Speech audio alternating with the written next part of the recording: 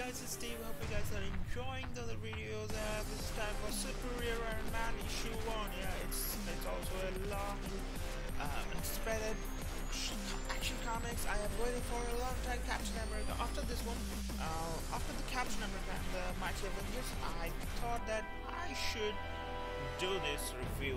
Yes, I have read it and this is pretty much awesome. So let's go towards first comic book sources. What they're saying: if Marvel Comics Axis event accomplishes nothing else, its athletes so far succeeded in making Tony Stark a jerk again. As many Marvel event trends to do, it also succeeds in making Stark the title character of a regular series once more, kicking off with Superior Iron Man issue 1 by Tom Taylor and YILDIRAY, where a darker and more opportunistic spellhead unveils a cruel social and marketing experiment on the entire population of San Francisco. Of course, he's not always shellhead anymore, as the ever-vain Tony Stark is as self-loving as ever, using the new Extremis 3.0 to configure a clever new iteration of his armor to allow his adoring public to see his smiling face and wavy locks as desired.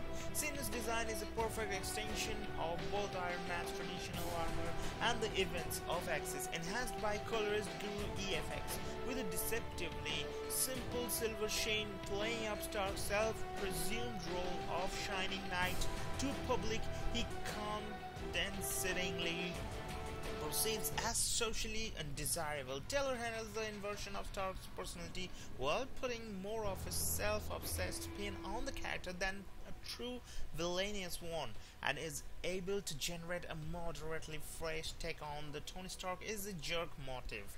Handled not so well is the behavior of the population who buy into Stark's seeming magical elixir for eternal youth, who under Taylor are collectively turned into a mob of one-dimensional, self-obsessed hate-mongers. San Francisco is by all appearances transformed into a Central California version of Hollywood, full of beautiful people, but none of whom seem to have a life outside of hanging around in public places and looking great while doing it.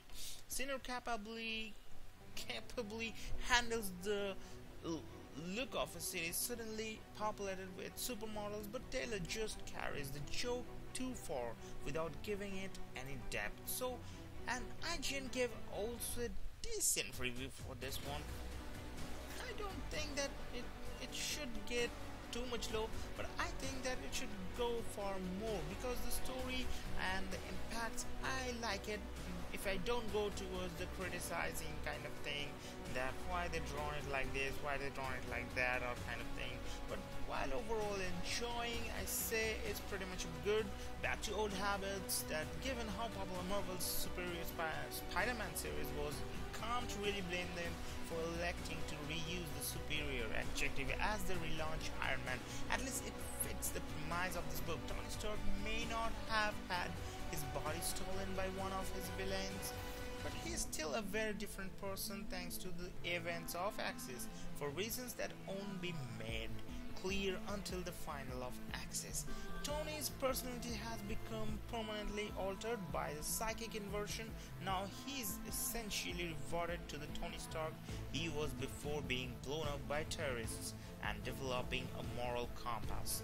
This newer and supposedly superior Iron Man has grand plans for the city of San Francisco, but you can bet that not everyone in the superior community is so enthusiastic.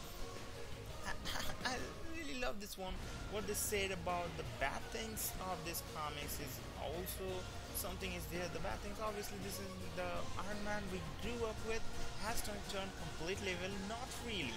So let me go to the good things. Till now, already all of our reviewers said the bad things, but the good things are Tony Stark can be a complex character. As a hero, he is often portrayed as arrogant and full of bluster.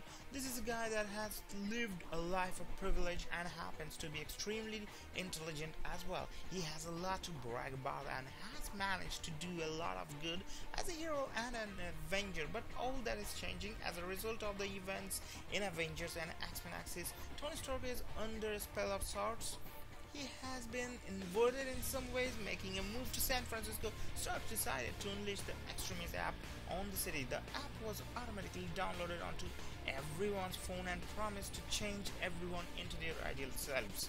This doesn't sound too bad, right? Of course, everything has a catch. Tony made this decision recklessly without apparently considering the consequences. To add to this, he started drinking once again. Tom Tyler is giving us a more arrogant and impulsive Tony Stark. Tony is now indulging in other things while operating Iron Man remotely on missions he feels are beneath him, as well as pushing the Extremis app.